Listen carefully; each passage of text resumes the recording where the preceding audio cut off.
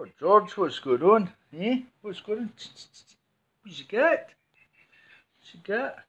Right. Another week there, I put a side on the pergola. Perspex. So that's sealed that off from the weather. Now, just before I forget, that's my, what do you call them? Spaghetti squash. 1, 2, 3, 4, 5, 6, 7, 8, 9, 10, 11, 12 all coming through.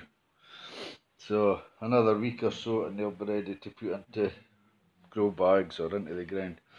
So what I'm doing with this is putting a sort of doorway on. I'm going to put a roller door down there so as I can shut the pergola off, stop stray critters coming in.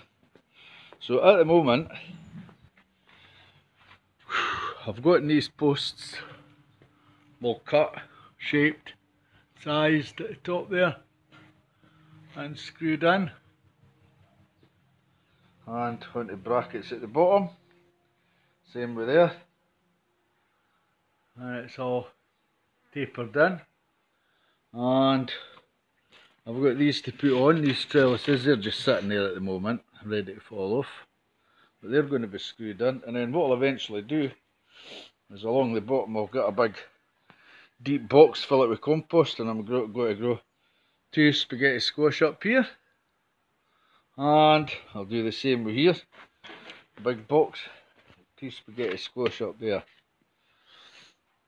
And then for the winter coming in, I'm going to put a roller door in the middle, so in the winter time I can shut that off, and yeah, it'll be nice and warm for winter time. And I'm going to put benches and stuff inside for Annette to do her DIY. Got a wee bit of trellis here that's falling to bits, that's going to be replaced by that, another full length, and I might put trellises along the wall. I've got a, what do you call that? Grape plant, seedless grape plant. So I'm going to put a trellis up here so it'll grow up, and then I'll run wires along the top and along the other far side, and the grapevine can grow along there and we'll get nice fresh grapes. I'll have this bit here, I'll maybe grow something up there, maybe another squash, something like that. And then along in here, where I had my spaghetti squash the last time, and I had some tomatoes, I'll dig all that out. I'm going to put tomatoes, big tomatoes and cherry tomatoes. And down here, the shed, there's a wee trellis here under this apple tree. I think this apple tree will come out. I whacked it down a lot, and it's even got apples in it already. So I'll probably whack that tree out and put more trellises down here to grow, because really what's the point of having a garden and not growing stuff when you can eat? As you can see, still loads of lemons. Some of them are ripe, they're falling off the tree, some of them are just starting to grow. All my oranges were finished on this tree, but if you look close, there's thousands of oranges coming on, thousands of them all over the tree. So that's going to be good. That thing there's supposed to be a money tree. It's never given me any bloody money yet, but never mind. And the pool. The pool. This is going to be right for Margaret and Jim coming over this year. If you're wondering what all that stuff is there, it's off that fucking tree. We had a storm the other night and all the flowers blew off into the pool. So that's easy, I can scoop that up. But the pump's on at the moment, I've got stuff to clear the pool. It's actually went from a horrible colour to a, it's kind of going a bluey colour. You can't really see it at this time of night because it's getting dark. It's 8 o'clock at night. But yeah, I'll get the pump switched off and get it on tomorrow, and I'll scrape all these things out. Within a couple of weeks the pool will be crystal clear again, hopefully.